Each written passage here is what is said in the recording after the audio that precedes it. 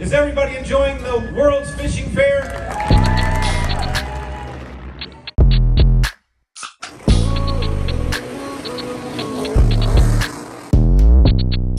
There's Bill Dance and Jimmy Houston, freaking legends of fishing.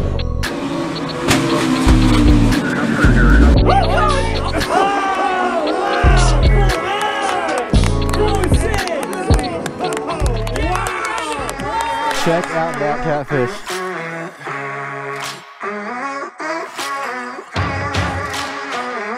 Are you freaking kidding me right now? What is going on, guys, and welcome back to another fishing adventure. So today I have a 7-hour and 45-minute drive to Springfield, Missouri. I'm heading down to the Bass Pro Shops Fishing Fair. It is going to be awesome. A ton of fishing pros will be there. There's concerts, Luke Bryan, Luke Combs, Dirk Bentley, a whole bunch of other country singers, and then also Dude Perfect from YouTube will be there. So I'm excited to meet all those guys. Also, there's going to be a bunch of companies down there. Okuma is going down there. I have not seen those guys in a while, so it's going to be cool to hang out with them. And it's just going to be awesome. I'm also testing out the truck camper for the very first time. I'm going to be sleeping in it for the first time, so I'm super stoked about that. But we have a long drive to get there. The fair actually starts today, but yesterday the weather was pretty bad. There's supposed to be hail and tornadoes along the path I had to take. So I was like, you know what, let's play it safe, and I'll just head down there tomorrow. So I'll get there on day 2, but guys, I'm excited. It is going to be awesome.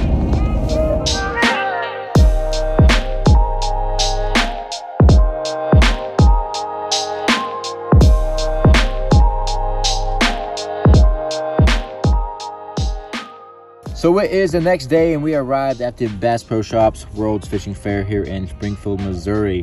This is going to be awesome. They even rolled out the red carpet for me. I told them not to, but they insisted.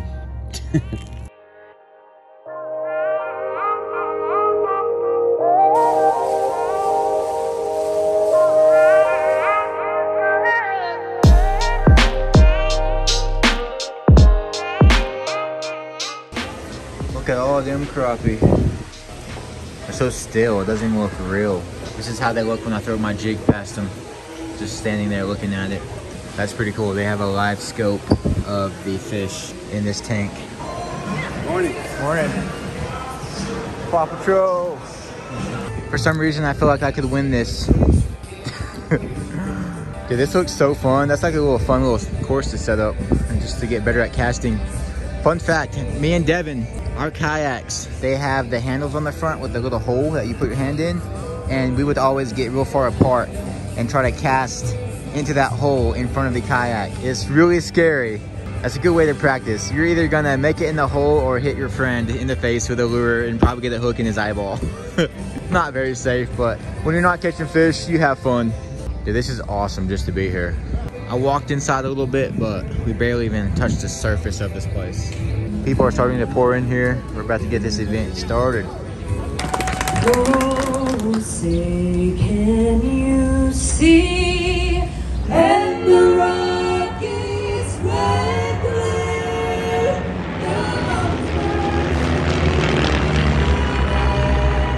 gave proof through the night that our flag was still there. O'er the ramparts we walked, and the home of the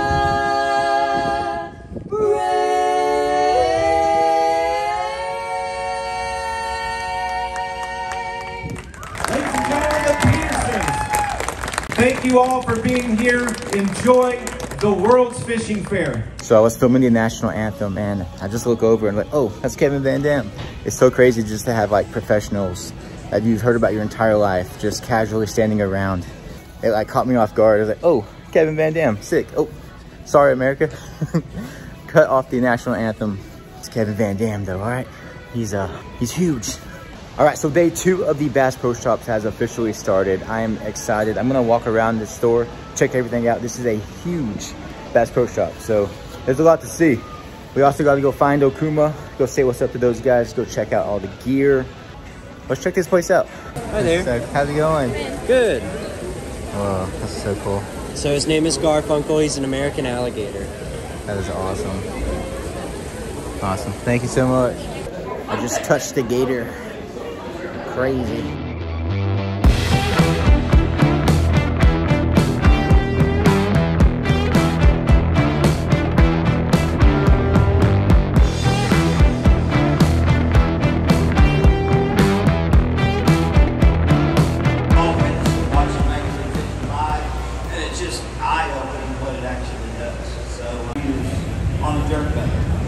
Fluorocarbon is going to actually sink in the water ahead of your jerkbait, and it's a lot of times going to drag your jerkbait deeper and deeper and deeper throughout the course of your cast, and your bait will actually get too deep.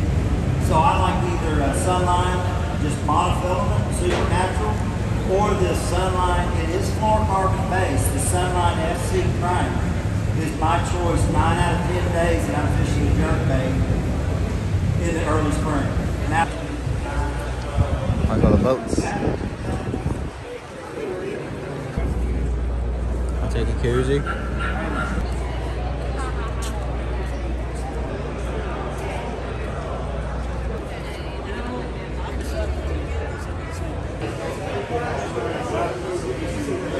So many brands. Where's Okuma? I'll take a decal. Awesome. Thank you. The goal is to get as many decals as possible today. There's a Sherry Lunker truck. That truck has seen many, many big bass. Yeah, what's on the back? I was like, what's on the back? Owner. Where y'all from? I'm from Texas, Amarillo. Amarillo. Very okay. top. Okay. Y'all doing any Ned rigging? You know. Oh yeah, oh yeah. This is our blockhead Ned rigging. We got all different sizes, 2 different colors. $297 at this show. Regular $550. As soon as this event is over, back to $550. I didn't know y'all even did Ned rigs. And we got that nice wire keeper that can hold Z-Man. It can hold any of those baits. I'll get one. There you go. Thank you very much. Thank y'all. All right, first purchase of mini, I'm sure. Okuma, I found him. What's up, man? Freezing my butt off. How's it going? Gil. Nice to meet you. Gil, nice to meet you. What do y'all got? Show me around. Yeah, we got a little bit going on over here at the Okuma booth. So we brought just bass stuff, a little bit of crappie stuff, but we do have like the new Psycho stick rods. Sexy, sexy. First time anybody's seen these out this way. We've got the new Hakai reels up on the rack. So we got some of the right hand, some of the left hand. We've even got a couple of the new finesse reels with the shallow spool to show off. These aren't going to be available until like August, but we do have them. Of course, we got the ITX reels that you've been fishing a little bit. Oh yeah. And some of the tactical green bait feeders and spinning reels. And So then I'm sorry? So that's the new color? That's the updated color, yeah. That's not bad. That's so not bad. Great. It's like the Toyota, the Tundra color. So as most of you guys know, the channel is lucky enough to be sponsored by Okuma. If you're looking for some awesome new fishing gear and want to help support the channel, I got some links down in the description for all the Okuma gear I use. And I can honestly say it is the best fishing gear I have ever used in my life. They just dropped this Hakai reel, and I promise you, you will never want to cast another reel after casting the Hakai. So guys, go check it out. Yeah, buddy. Dave Brown, Okuma Fishing Tackle. Yeah. Thanks for stopping by. Want to introduce yourself? Gil Perez with Okuma Fishing. Awesome, awesome. Thanks. Nice to meet you. You too, of buddy. Course. Have fun. Thank you.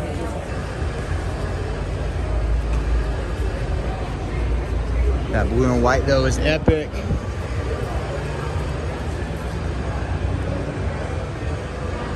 Looks so freaking clean. And then the all black. Oh yeah. Oh yeah. Look at all this floor space, dude. And the deck space. Holy crap, this thing is huge. Ranger doing it big.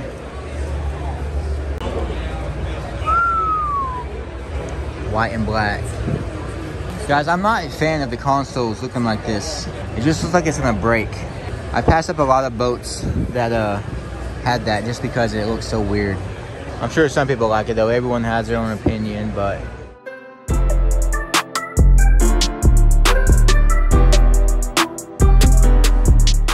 alright guys, this is the very first Bass Pro Shops. They have like a store in here that pretty much mimics The very first one.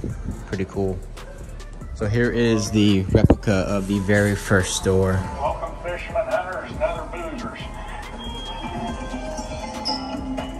This was our rows of fishing tackle through here. We had our rods up on top, and we didn't have much ceiling space, so we poked a lot of holes in the ceiling. 3543 South Camel. So there's the original location. Business. This was Bass Pro Shop right here. Brings back a lot of great memories pulling in here. It's been an amazing journey. We're pulling into the side of the original Round Derby. That was embarrassing.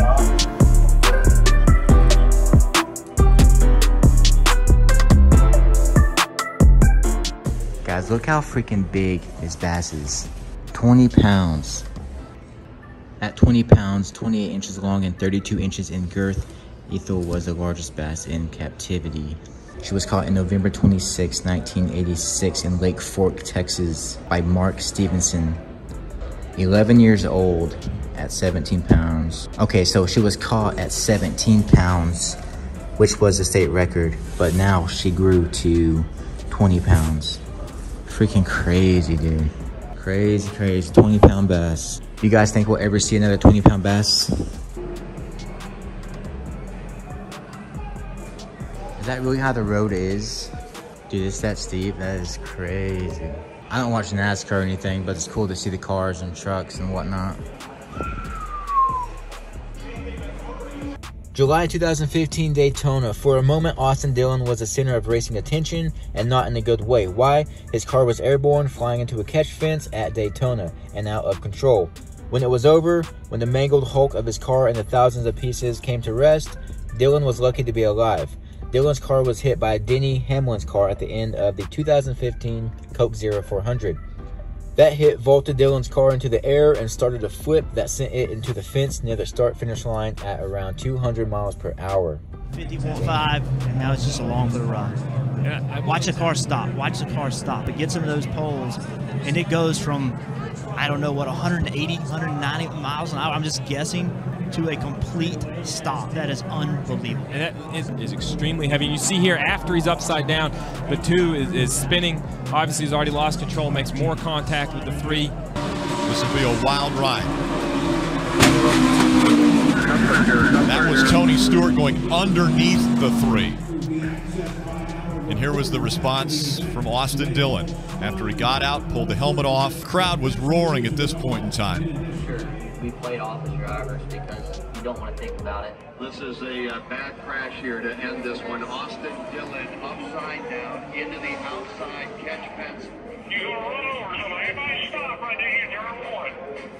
I hit his freaking engine. Oh. Yeah, man. Jesus. He's lucky to be alive. His car is destroyed. There's his car, guys. Freaking insane. This is history right here. Again, I don't watch NASCAR, but I know the history. Freaking epic, dude.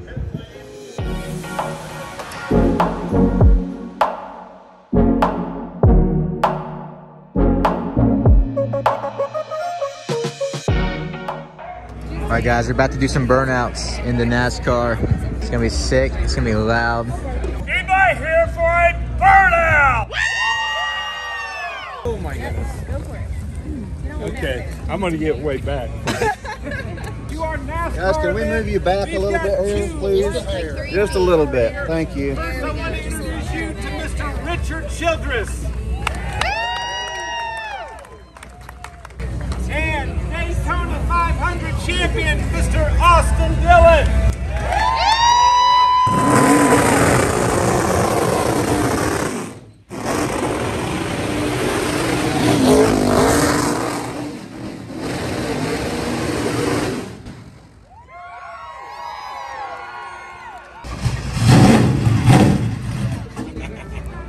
You broke it. What? Boss is like,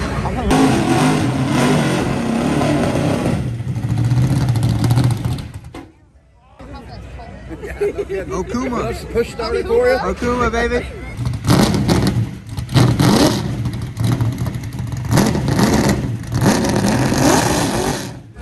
I'm happy happy with what we got? Yeah. Everyone clap. Everyone back.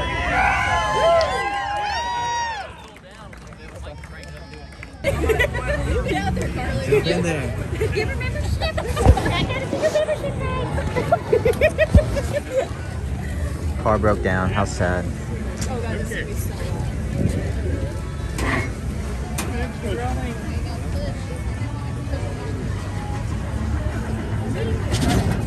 Oh, push shot. Oh! So close to the start.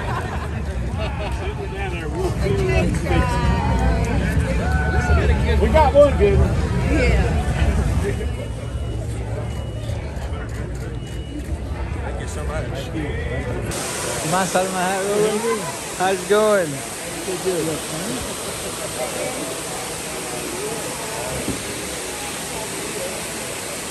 Thank you so much.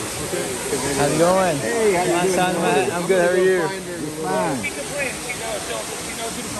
That's right. Look how it comes shaking. Thanks so much. You mind signing my hat for me? Oh, man. Yeah, get one of those too. Thank you so much, man. Awesome. Thank you. Okay. All right, cool. How's it going, man? How's it going? Thank you so much. Yes, sir. How you doing? I got one, thank you. Got one? Okay. What's up, man? How you doing, man? It's funny, I parked next to your truck last night. I recognized it. Oh, really? Like, no way. At the large? Yeah, I got one. Thank you so much. How's it going, man? My side of my hat. You might be running out of room there. You got plenty of room on here. There you go. Awesome, thanks so much. You're welcome. How's it going, Kevin? Good. Thank you so much. Oh, thanks, man. How are you doing? Good, I'm good. How are you? Good, doing well. How's it going? My side of my hat as well. Thank you so much. Thank you so much, man. Hey, thank you so much. Awesome. Thank you so much, man. Just got the Okuma hat signed by all the crews. Pretty freaking awesome, dude. It's insane, man. It's so weird being around a bunch of pros. I'm from a very small town, so I never get to do stuff like this. So this is amazing. It's crazy. I've never fished 200, 250 days a year like most of them. There's Bill Dance and Jimmy Houston, freaking legends of fishing. Holy crap.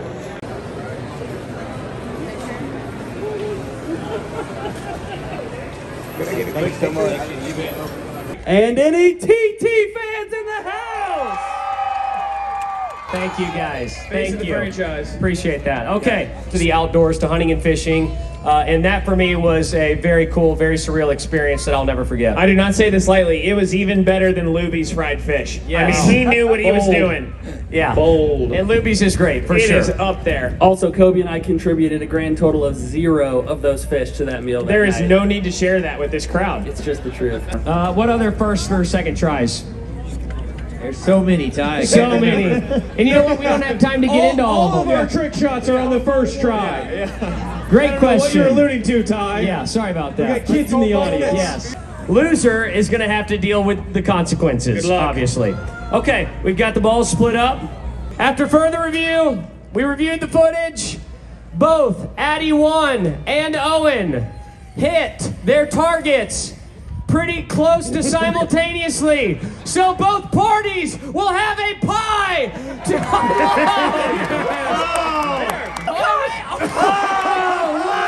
Full house! Full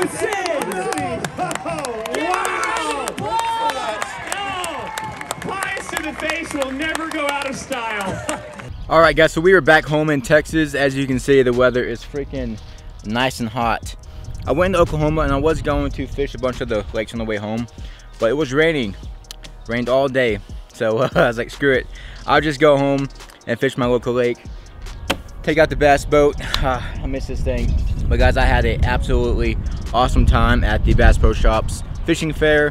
I was geeking out the whole time, man. With all those pros around, it was so freaking awesome. But this is not the last video from Missouri. My buddy actually came up to Table Rock Lake, which is 45 minutes from Springfield. He brought his bass boat. We got an Airbnb down at Table Rock Lake. on the water, and we fished for a day and a half. The fishing was tough, but that video will come out probably tomorrow. So guys, I hope you all enjoyed the video. Like it and subscribe. Yeah.